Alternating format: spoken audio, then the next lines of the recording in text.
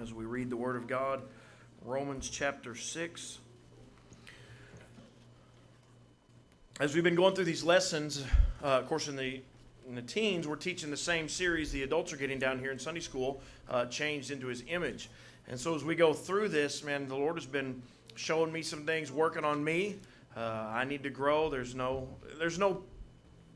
stage in our Christian life where we finally get to where we've got it all. Paul's probably the greatest Christian to ever have lived, and he said, I've not apprehended, meaning I haven't arrived. I hadn't figured it all out. And so there's no level we'll ever get to where we can finally sit back and say, you know what, I finally reached the peak of Christianity. I've got it down. We'll never get there. So we all need to be changing. But God has shown me some things, and I'm excited about this. Some of this may be what we've heard here recently, but God gave me something just this week in Romans chapter 6, working on Sunday school. And so we're going to begin reading verse number 11. The Bible says this, likewise reckon ye also yourselves to be dead indeed unto sin, but alive unto God, through Jesus Christ our Lord. Let not sin therefore reign in your mortal body, that ye should obey it in the lusts thereof. Neither yield ye your members as instruments of unrighteousness unto sin, but yield yourselves unto God as those that are alive from the dead, and your members as instruments of righteousness unto God. For sin shall not have dominion over you, for ye are not under the law, but under grace. We're going to focus on those 4 verses. We may pull a few things out of the rest of this chapter, but I want to preach on this thought tonight, dead and alive. Amen. Dead and alive. In the Old West, if you ever watched any of those movies, they had those wanted posters that they'd hang on the outside of the sheriff's office and different places around town, and it would have somebody's picture on it, and what would it say? Wanted, dead, or alive. I want to preach tonight on dead and alive. I think if we can imagine it this way, maybe God's got your picture, and He says, wanted. I want you dead and alive.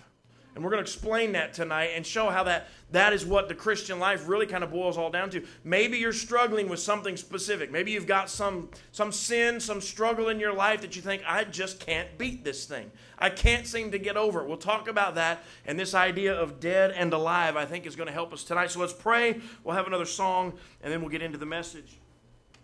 Heavenly Father, I thank you so much for speaking to us. Lord, I thank you for the Word of God and how it meets us right where we live. And God gives us exactly what we need. I pray that you'd fill us with your Spirit tonight as we preach. God, I by no means have figured out Christianity. I have discovered, Lord, the longer I'm saved, the more I need. The more I need you, the more I need to grow. And so I've got plenty of problems. But God, the Bible is perfect. The Bible knows what we need. And so, Lord, I pray that you would help me tonight to preach what you've given. God, help me not to get in the way at all. And I pray that somebody might be helped tonight through what's preached. If there's somebody here that's not saved, Lord, I pray that tonight might be the night that they enter into that relationship with you, the greatest relationship any of us could ever have. Lord, as with you as our Savior. Bless the service, bless the song. In Jesus' name I pray. Amen. You may be seated.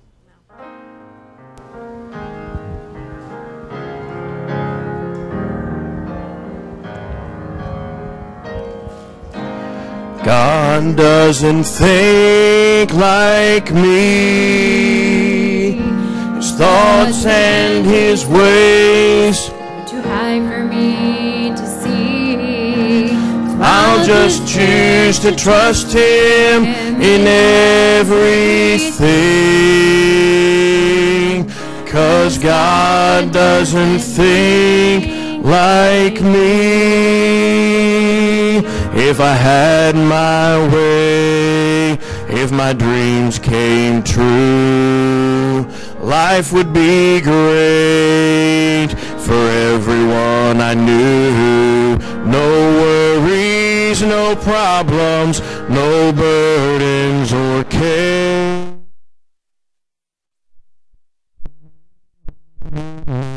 And knowing He is near. But then that's problematic if I try to make it real. This world is not my home, no matter how permanent it feels. The worries and problems are exactly what I need to help me keep my focus on where it needs to be. So I'll set my mind on things above, not on things here below. My faith is firmly planted in the one who is my hope. And I'll seek first his kingdom and let my kingdom die and be transformed by renewing my mind. So I'll set my mind on things above, not on things here below. My faith is firmly planted in the one who is my hope.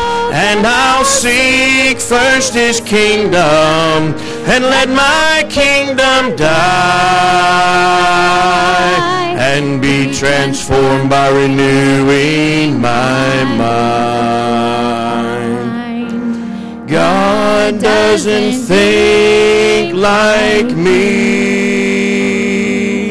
His thoughts and his ways are too high for me to see. So I'll just choose to trust him in everything. 'Cause God doesn't think like me. God doesn't think like me.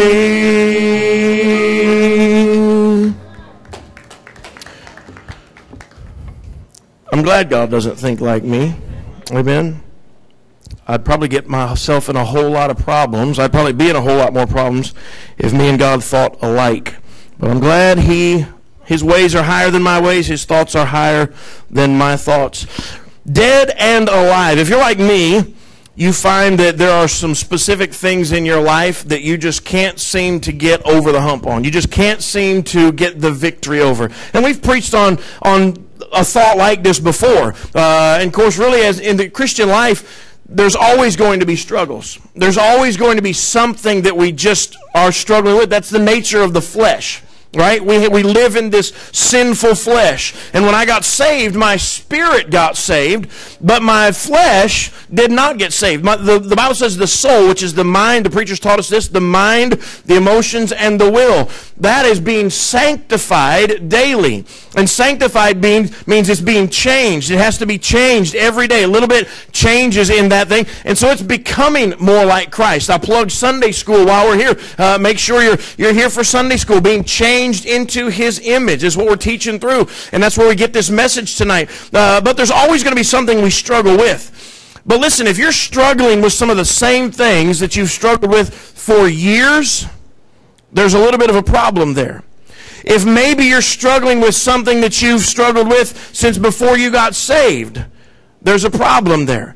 All right, and so I want to help you tonight with that. I believe this will help us. Scripture tells us what this idea of dead and alive means. Now, the first 10 verses here in Romans chapter 6 talk about spiritually being dead. Let's go back up to verse number 1 and look at it.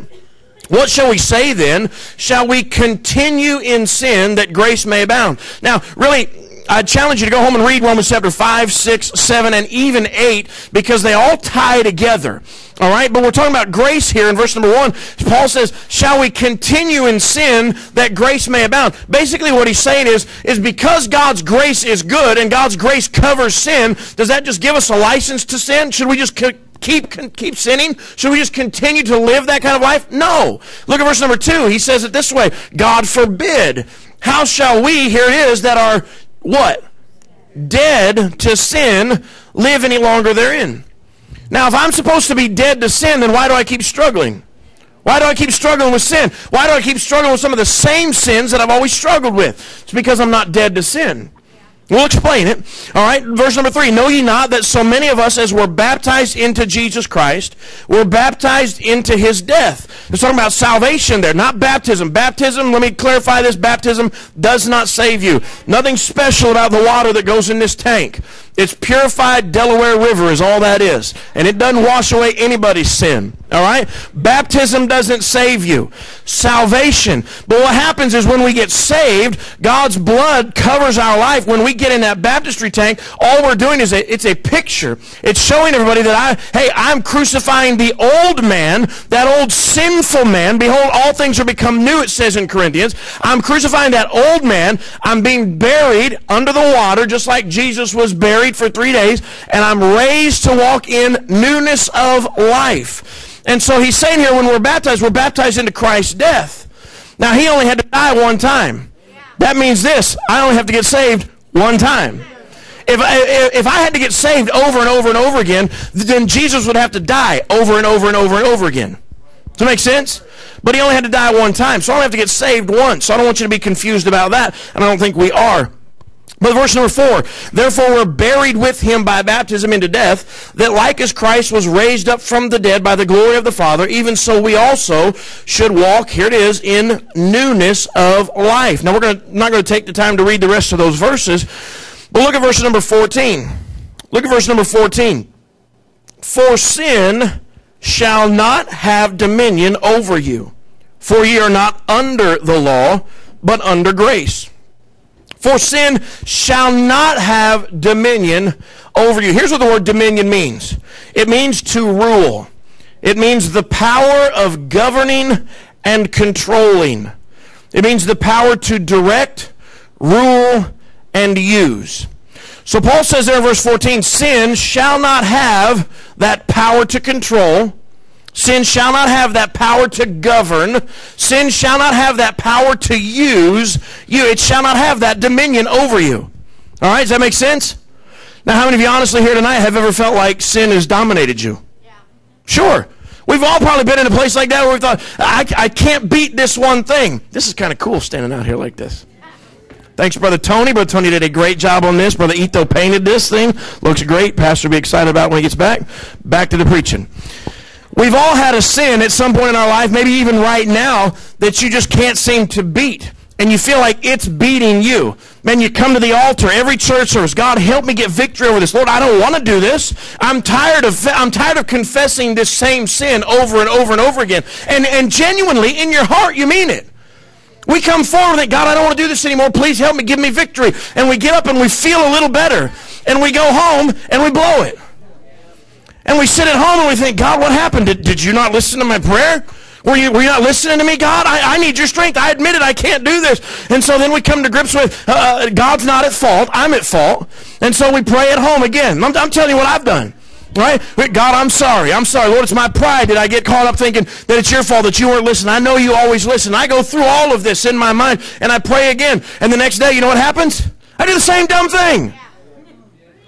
Then I go through the same dumb confession. And I go through the same dumb scenario. And I get frustrated. All right, you listen? I get frustrated thinking, why can't I beat this? Part of the problem is, why can't I beat this? I can't beat it, can I, Brother Eustace? I don't have the strength. I don't have the power. I don't have the ability. But I do have the one that does. The problem is we're not using what he's given us. And that's all of us, myself included. And so he says, sin shall not have that dominion over us. But sometimes we feel like we're being dominated by whatever that sin is. Now think about this. The phrase there in verse number 14, shall not have. Everybody pay attention. I'm not going to be very long tonight, I don't think. So we're going to run through this and get right to the point of the message and then go home. The phrase shall not have is a phrase of advice, suggestion, or even permission. It implies choice. Here's what I mean. Look at verse number 12. Let not sin, therefore, reign in your mortal body, that ye should obey it in the lust thereof. Would you agree with me tonight? Sin is a choice.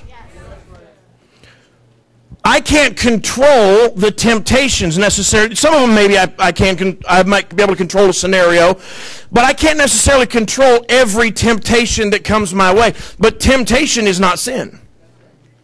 Temptation is a choice. Temptation comes my way, and then I have to choose. I'm either going to give in to the temptation, or I'm going to avoid the temptation. I'm going to do what I'm being tempted to do and obey it in the lust thereof, like it said in verse 12, or I'm not going to give in and take the way of escape, 1 Corinthians 10:13. And so temptation itself is not the sin, giving into it. It's a choice. And so when he says there, sin shall not have dominion, it's almost a permissive kind of a term. It's your choice.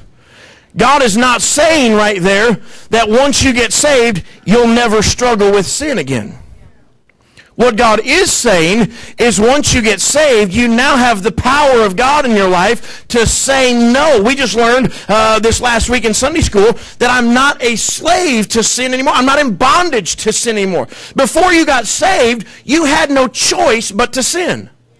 You had no choice. It's who you were.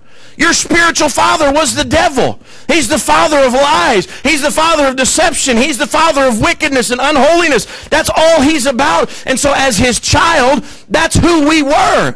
But once I got saved, I no longer have to give in to that. I no longer have to sin.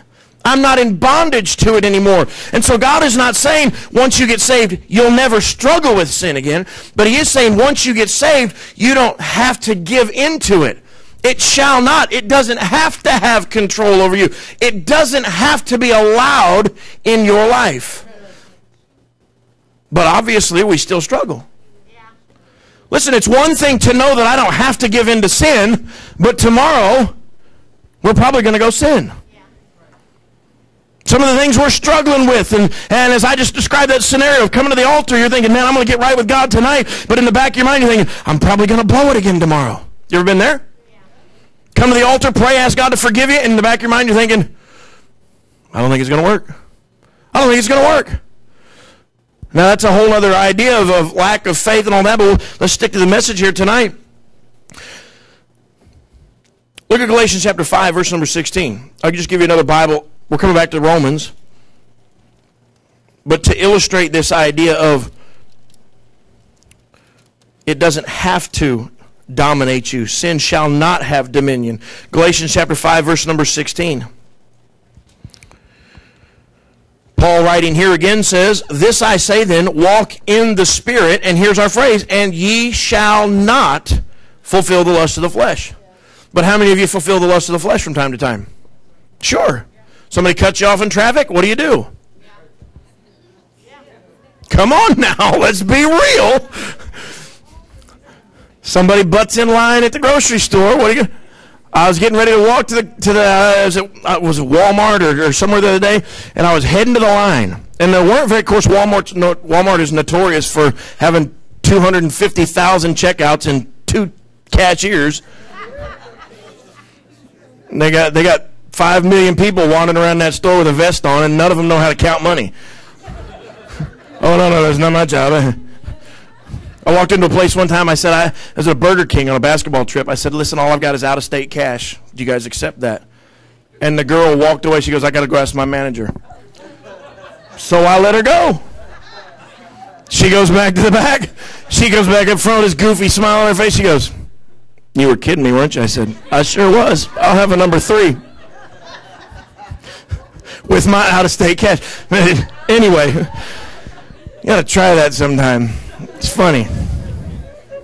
They ring you up, and it's like $22.17, and you give them $25.17, and they don't know what to do.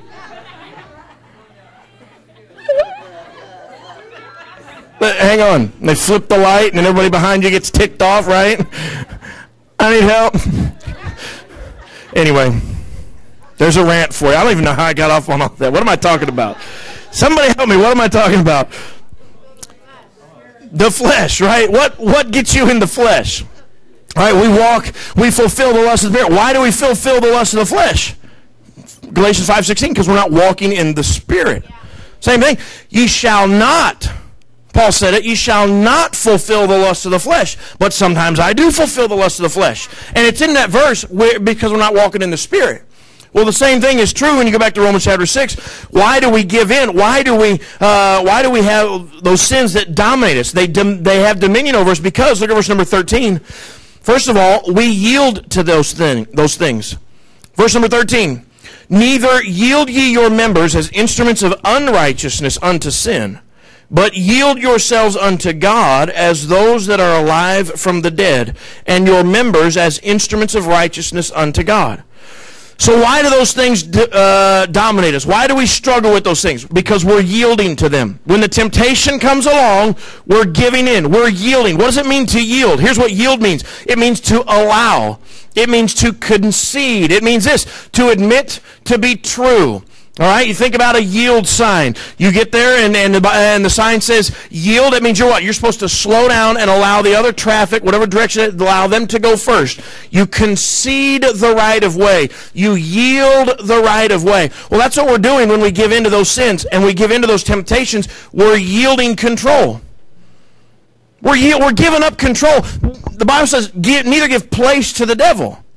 Listen, if I know that I struggle, if I'm an alcoholic, and I know that I struggle with booze and with beer and with wine and all that stuff, then I'm not going to go hang out at the bar. You know what that is? That's giving place to the devil. That's putting myself in a situation where I'm going to blow it. So stay away from that situation. And we could give all kinds of illustrations. Whatever the Holy Spirit's telling you tonight, listen to God. Say yes to God tonight. But whatever it is, that's giving place. That's yielding that control. God says, listen, I've already won the victory. I've already beat the devil. I've already beat sin. You're not in bondage. You don't have to give in to that anymore. So stop yielding. Stop giving over that control. He says, yield yourselves, yield not your members as instruments of unrighteousness unto sin. Members right there means this. It means a limb or a part of the body. A limb or a part of the body. You know what the body is? The eyes, that's a member of your body. Your eyes, your ears, your mouth, your hands, your feet. You know what those are? Those are instruments. The word instrument right there means this. A utensil or a tool. A utensil or a tool. You know what this is? It's a utensil. It's a utensil. You know how many people I see that are controlled by the utensil instead of controlling the utensil? Yeah. Downtown Philadelphia. I don't remember when. Sitting at a stoplight, watching this lady.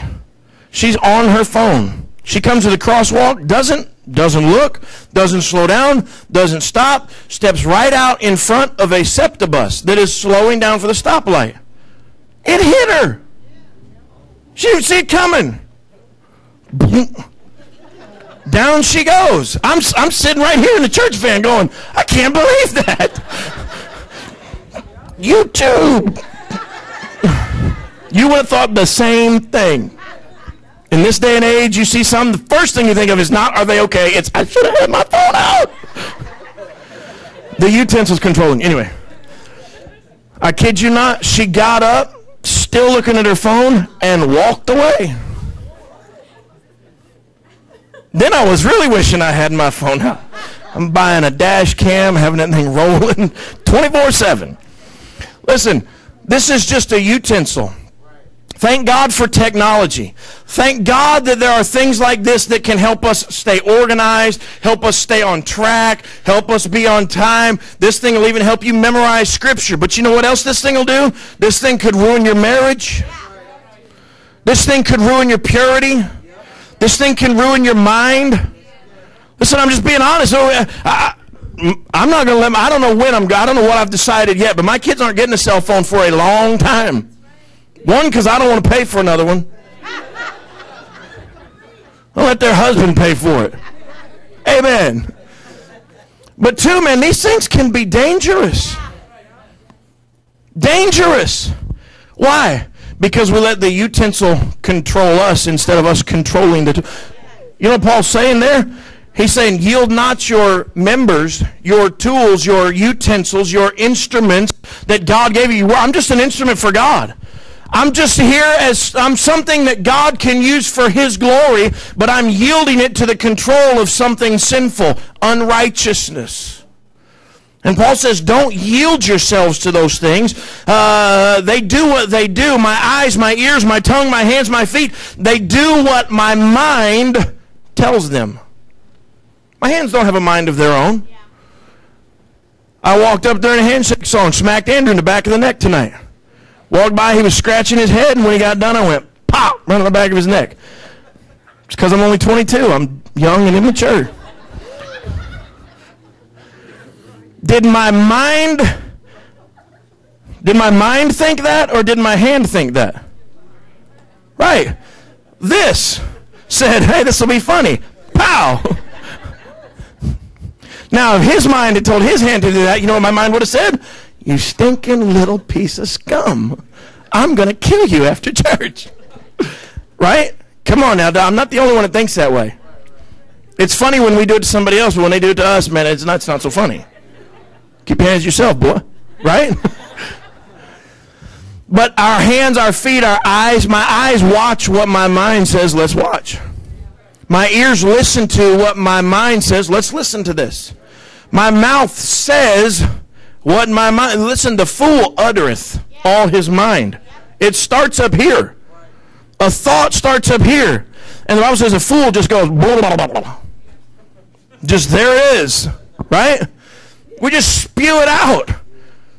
So I don't remember the exact phrase, but somebody years and years and years ago said it's better to be quiet and let people think you're smart or wise than to open your mouth and prove them wrong.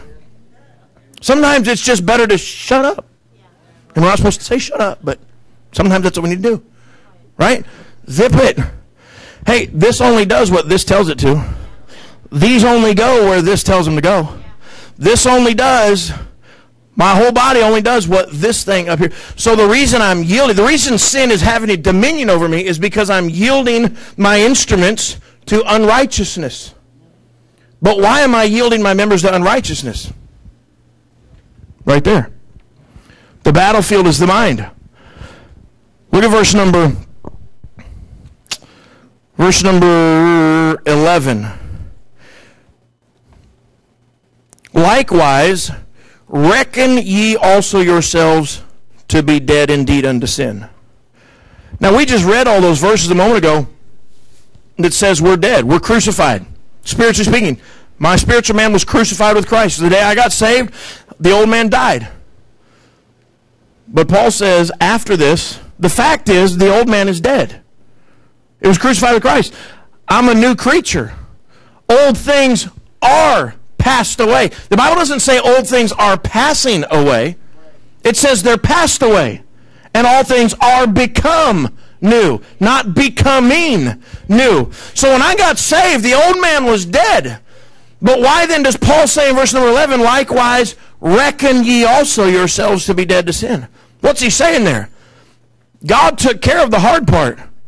But I'm still thinking like that dead man. I'm still thinking like that old man. I'm still having the emotions of that old man. I'm still having the feelings of that old man. I haven't reckoned myself dead. What does the word reckon means? It means to reason with and conclude. It means this, to suppose to be so. So when Paul says, likewise, reckon ye yourselves dead, reckon yourselves dead to sin, here's what he's saying. God already took care of the flesh and sin and bondage and all of that. So apply it to your life. Assume that it's true in your life. Well, God doesn't, I know He did it for you, and I know He did it for Pastor, but He just can't do it for me. Are you that much different than Pastor? Yeah, come on. Are any of us that much different than the guys out on the street? No. And we all look a little different, we all dress a little different, we all talk a little different, but you know what? We're all sinners. Yeah. And the same grace of God that saved Pastor can save Andrew and can save John and can save everybody else in here and has saved so many of you in here. But grace doesn't just stop at salvation. It takes care of that bondage of sin. You don't have to struggle with sin. I don't have to give in to sin. So then why am I? Because I'm thinking like the dead man. He's dead. We all heard Brother Guido say this, dead men don't talk. Somebody smarts off to you and your immediate response is, no, dead men don't talk. Josiah, you go to school and somebody says something about your mom. Oh yeah? Well, your mom stank. And as David would say, your grandma. That was going to be our cabin name at camp last week, was your mom stank. But I think only our kids would have known what that meant. All them Jersey kids would have been like, you making fun of my mom? And your grandma. No.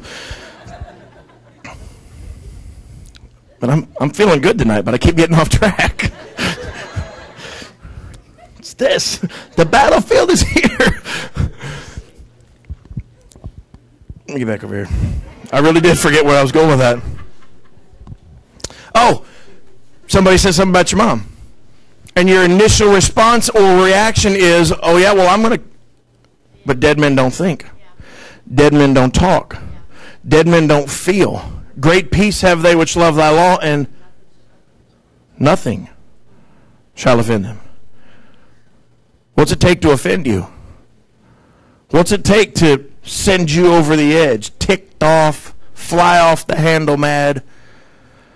Here's what it boils down to. What are you thinking about? What are you thinking about? Because whatever you're thinking about comes out in the rest of your instruments. Hands, eyes, mouth, ears, all of it. What are you thinking about? Where is your mind? Listen, if we spend more time, if my mind spends more time in the world than it does in the Word, who do you think I'm going to act like? Who do you think I'm going to talk like? Who do you think I'm going to walk like? What kind of decisions am I going to make? Godly decisions if I spend more time in the world? We spend so much time on social media and Instagram and Facebook and all that stuff. And Facebook, I deleted Facebook years ago. It was dragging me down. Just being honest with you, I couldn't handle it, man. People get on there and they're stupid. They just are. And then I feel the need to tell them. Not in those words like you're stupid, but I say it in words they won't understand.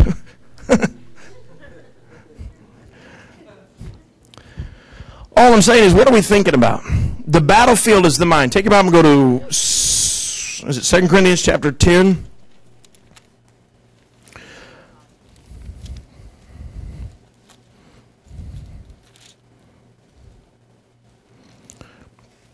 Second Corinthians chapter 10.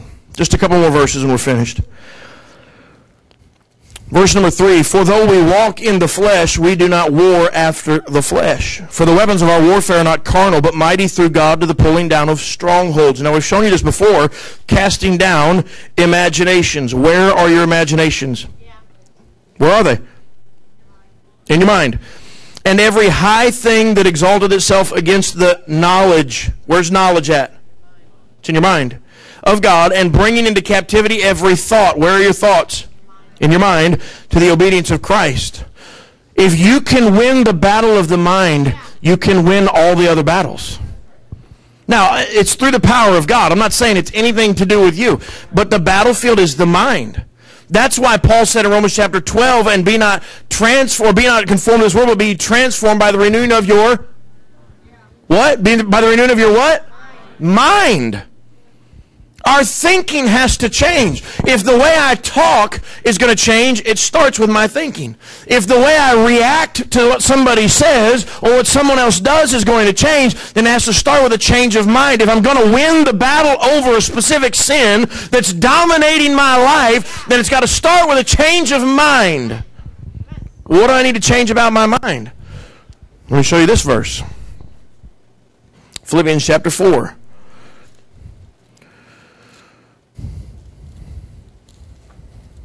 Philippians chapter 4, verse number 8. I ask you again, what are you thinking about? Right now, think about your day. I mean, we sleep, most of us probably sleep anywhere from 6 to 9 hours. So that's whatever's left out of 24 that were awake. And I'm not any good at math, so you can figure that out. Think about, we're awake more than we're asleep, okay? Let's say it like that. What's going on in your mind most of those waking hours? What are you thinking about? Philippians chapter 4, verse number 8, common verse, familiar verse. Finally, brethren, whatsoever things are true. Well, she said this, and he said, and I know they're probably, the reason she said that is probably because these two were talking about it over there. And the reason they were talking about it is probably because this one said this, and this one, and we don't know any of that. Right? Maybe this one did say that. But do we really know that this one had a conversation with that one, and that those two got together with those two, and they got together with this whole side of the auditorium, and everybody at church hates me? Whatsoever things are true. And I'm just telling you, we got to be careful. Our mind will run. I mean, it'll take one word that somebody says. It'll take one word that nobody says. And make up a whole big old story. And everybody hates everybody, and I'm moving. And nobody said anything. Our minds are incredible. There was an old song, Excuses. You hear them every day. Now the devil, he'll supply them. If from church you stay away. The devil, something, whatever. And it goes through a whole bunch of excuses that people, well, I got to go visit friends, or this one's sick, or, well, you know, it's a family of 6, but we got a runny nose over here, and so all 15 of us have to stay home. Really? That's what the song says. So the whole family had to stay home just to blow that poor kid's nose. That's how the song goes. An excuse after excuse. Listen, if we're not careful, at the end of the song, this is where I was going, the one lady's not coming back to church because the preacher didn't shake his hand, or her hand. Now, I'm not going to ask, but how many of you have left going, the preacher didn't even say hi to me today. I ain't coming back to this stupid church. Maybe not that, but maybe you've left going, I ain't coming back to stupid church because John looked at me during the handshake song and didn't shake my hand. He said, hey, how are you doing? What do you mean by that?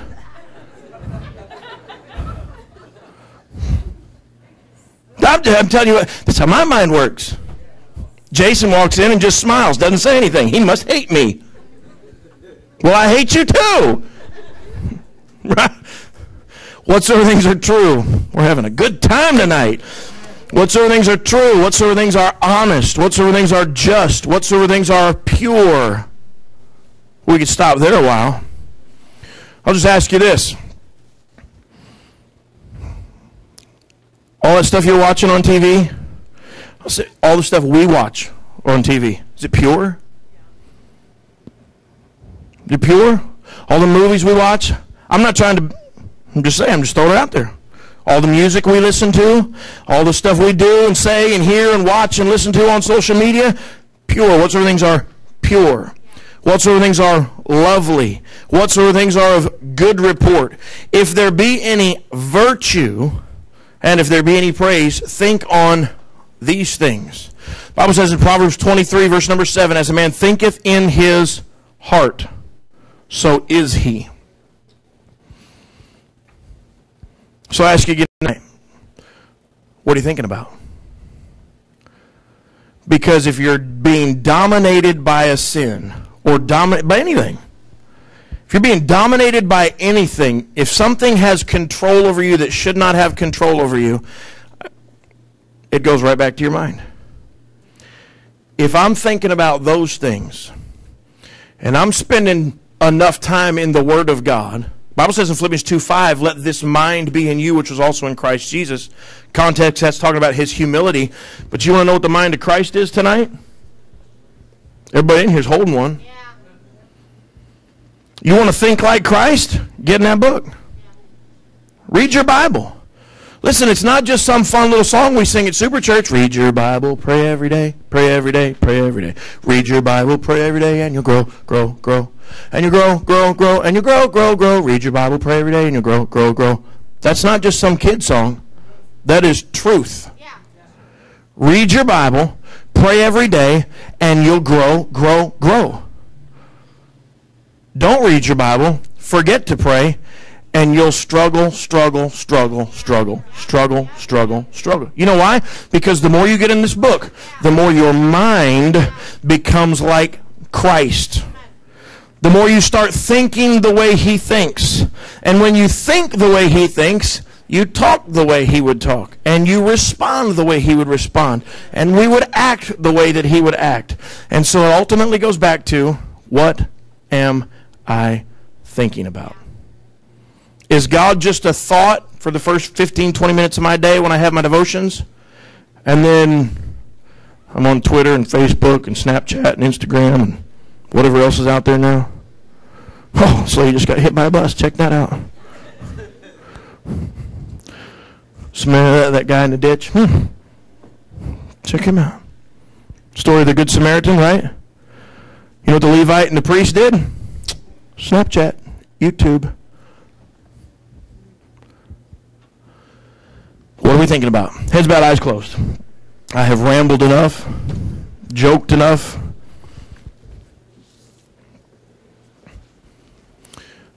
Sin shall not. Sin does not have to have dominion in your life. So if it does, is it God's fault or is it my fault?